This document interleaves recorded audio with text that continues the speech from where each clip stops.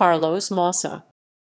Charles Celindo Maussa Diaz, born September 24, 1971, best known as Carlos Maussa, is a Colombian former professional boxer who competed from 2000 to 2007 and held the WBA super light welterweight title in 2005. Professional career. Turning pro in 2000 at the age of 29, Maussa won 2 titles and fought in several significant fights until his retirement at age 38. Maussa was raised in the Santa Fe neighborhood of Monteria, a city located in the banks of the Celindo River, where he began his impressive amateur career, which ultimately brought him just 9 defeats in 130 bouts. Maussa was named national champion 4 times and was also crowned the Central American champion. He gained the nickname the Apostle by his frequent preaching of the Christian gospel. In his professional career, while never a superstar fighter, he was a highly touted gatekeeper who helped define the careers of several light welterweight prospects. Notable fights.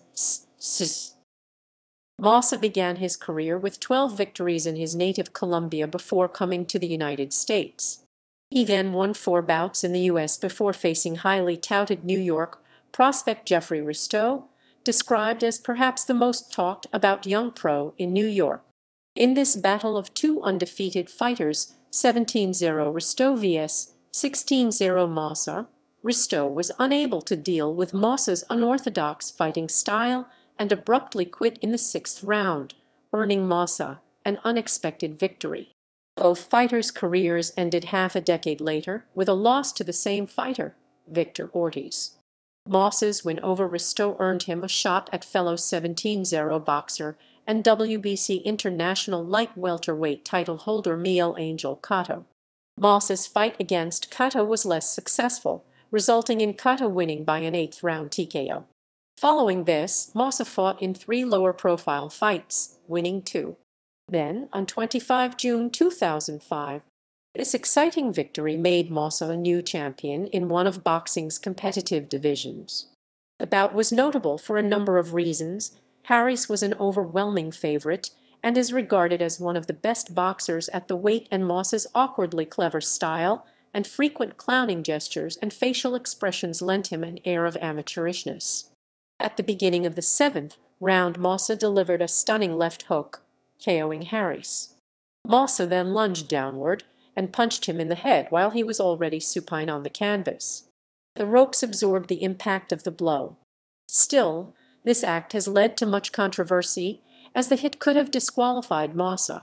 After the match, however, the bout referees ruled that the late hit was insignificant, allowing Maussa to keep his title. When interviewed about this punch, Maussa claimed he didn't connect with Harris on purpose, and that his sole intention was to impress the fallen Harris in case he had any desire to fight on. The victory cemented Maussa's reputation as somewhat of a gatekeeper for up-and-coming light welterweight prospects, but ended up being his last victory. On 26 November 2005, Maussa lost his WBA title against IBF title holder Ricky Hatton in a unification bout. After a unanimous decision loss to Manuel Guanica, Maussa fought well-regarded future title holder Victor Ortiz and was knocked out in the 1st round. Following this, Maussa retired with a professional record of 20 wins and 5 losses in a total of 113 professional rounds of boxing. Professional boxing record.